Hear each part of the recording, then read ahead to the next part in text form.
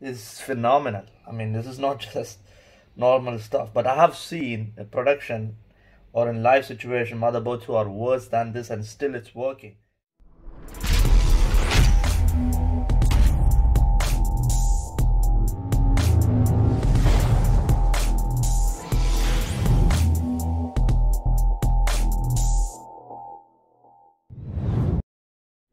Hi, welcome to Too Far Tech. So, as promised, this is the second video where I'm going to go ahead and clean this motherboard, do watch and see the details, and you understand why we do this and what is it in for you. Thank you. As promised in our introductory video, we're going to show you how we're going to clean our motherboards and what we're going to do and how we're going to use these different things to reach to our final destiny. I'm going to clean this motherboard and this graphics card so you can see how we're going to do this or how good the job is going to be. So if you look closely, you can see the kind of dirt on this motherboard is phenomenal. I mean, this is not just normal stuff, but I have seen in production or in live situation motherboards who are worse than this and still it's working. There's not much on the back side, but as you can see, the processor fan that was here has sent dirt all over the place. So you will see once I'm done with this how this is going to look like. So take a clean look about how this is going to look like. And finally I managed to find this processor. Like I said, first I'm going to suck it and suck the dust whatever possible, and then I'm going to blow it, and after that I'm going to see with my brushes how we can deal about that. So this is the blower sucker option that I have. So if I turn it around, this goes into a sucking mode, and since it's already plugged in, you can hear it's going to be really noisy. So I'm going to start the job from here, start sucking it, and to be honest, on those areas I'm going to put a nozzle. It's going to focus on those specific places so I can get to those places. So I'm going to leave this down here because there is already dust. Ready, aim, fire.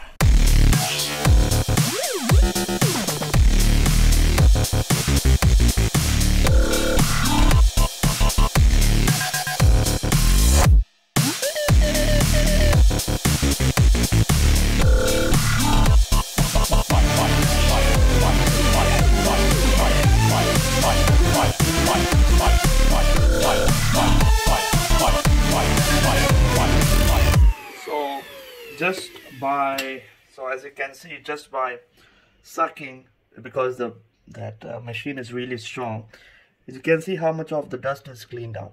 Now imagine if I would have actually gone with a wet wipe using this. I created a wet wipe, or I use these wet wipes and start to clean that dust. Yeah, some of the dust is going to get picked up, but then some of them are going to get stuck there with the alcohol. When it gets dried up, it's going to form a greasy situation, and it's not going to come out, and it will be very difficult to get into these areas. So it's best to suck the dust out, then try to blow strongly whatever is left out, which I'm going to do next. I don't think anything might come out, but any bigger loose dust might come out with the blowing, which I'm going to do next. So I'm going to turn this around, and I'm going to lock this up so I don't have to carry the thing, so I can focus specifically on areas.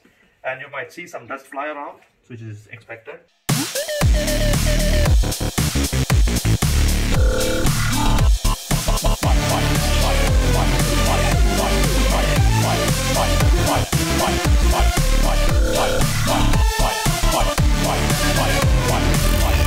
So this already looks almost new, except for some areas that I need to go in with the brushes.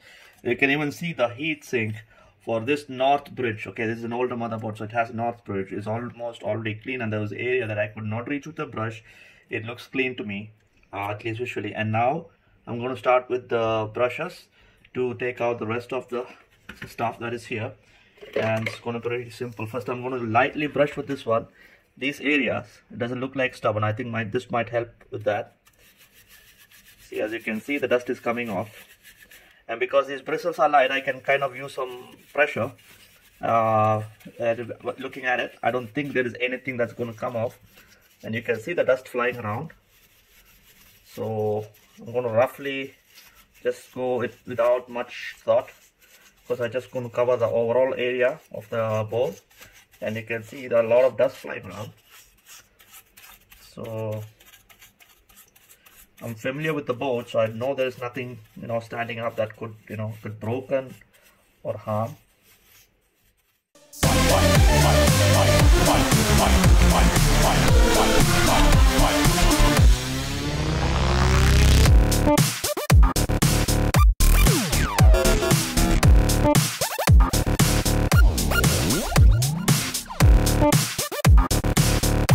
One of the things that we need to worry about is the static electricity that would rise from using a brush this rough on the motherboard.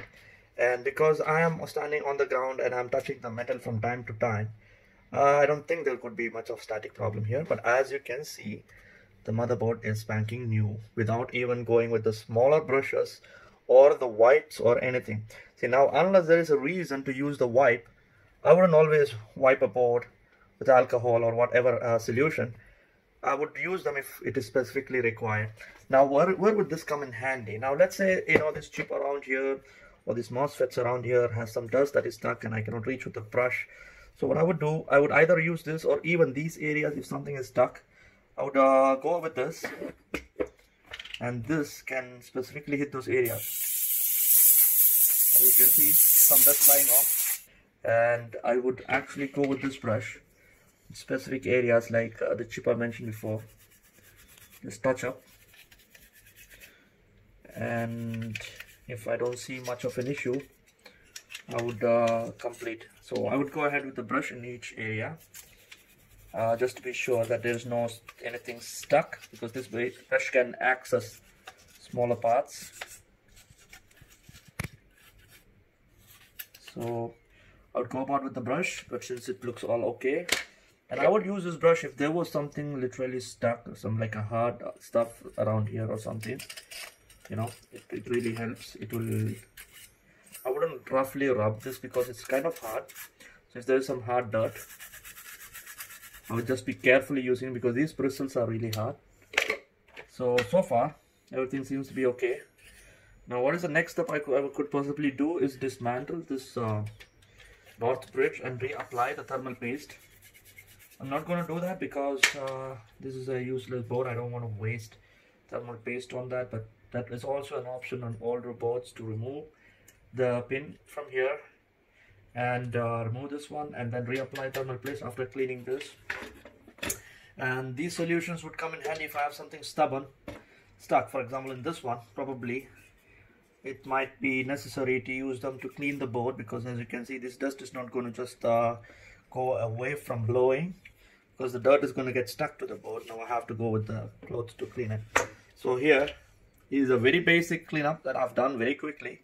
Normally I take time, go into the details of each chip and clean them, and then I test them. I would bench test them for a few hours with just processor and the cooler mounted, to see if this is a stable system and the cleaning did not cause any kind of problems. Typically I would bench test before going into cleaning and after cleaning, to see if this is going to be a successful project. I understand my video regarding the motherboard and explanation is pretty long. It was really necessary to explain the reason why I'm going to do things in a certain way. So you have seen how we cleaned all the motherboards. You have seen how we went successfully to ensure that this motherboard is clean to the notch. As you can see, if you look, there is not even a spot of dust in it compared to what it was before. It is plain and clean and same as new. So all the dust that was here in the beginning is gone, and now is crystal clear. And this is what we do, and this is how we're going to clean all our motherboards before we put it into the computer and sending it to you. Thank you. Have a great day.